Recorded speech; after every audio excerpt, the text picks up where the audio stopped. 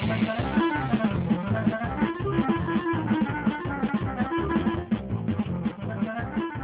alive! Alive! Dr. Livingston, I presume. Stanlee, is that you? You look different. What has happened? Where have you been all these years? Well, I've been all these years. Well, it's very simple. I've been on vacation. I've been sort of traveling around the country. I left England a long time ago, and actually, I just didn't like staying around in that sort of rotten climate all those years. So I've come down here for my health, basically.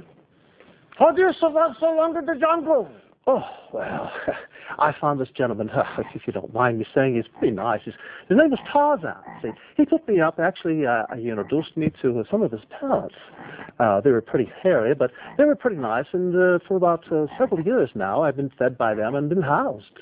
What did you eat? What did I eat? Well, anything I could, Stanlee.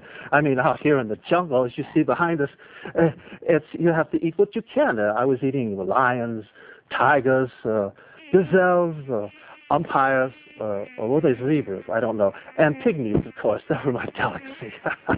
How come your clothes look as good as when you left? Well, that's simple. I found a good tailor, as a matter of fact. He actually was very nice. As a matter of fact, they used these out of hot rocks. And what they did is they used the elephants. They pressed down on the crease. They made a nice crease in my shorts. Will you ever come home? Will I come home? Well, actually, I will come home as soon as I get done with this real estate endeavor. You know how it is. You have to support for yourself later in life. And I'm working on it right now. As a matter of fact, there's some things that I want to sell, some land I want to confiscate, and I'm going to put some condominiums actually in Tanganyika. I think that would be really good. What do you want to tell the folks back home? Oh, well, I tell you. As soon as I can get back, what I'm going to do is I have to, of course, first take what I can from the country. It's the British way, of course. Take their facades, so I'm going to take a lot of chrome, and, they have ivory down here. I'm going to pack up as much as I can on top of my SUV.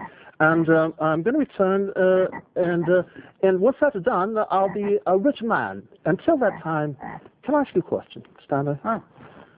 Who the bloody hell are these people behind us here? Dr. Livingston! Yeah? You're a crazy white person. Oh, well, I wish I could say that about you, but you definitely don't look like one of the two. Anyway, thank you very much. It's nice to see you, Dr. Stanlee, I think it is. And Livingston, I will just tell the folks at home that I will be back as soon as I can. That's if you can find your way back. You crazy white person. Well, maybe I can. But, that's the British way, of course. Us Brits work craziest.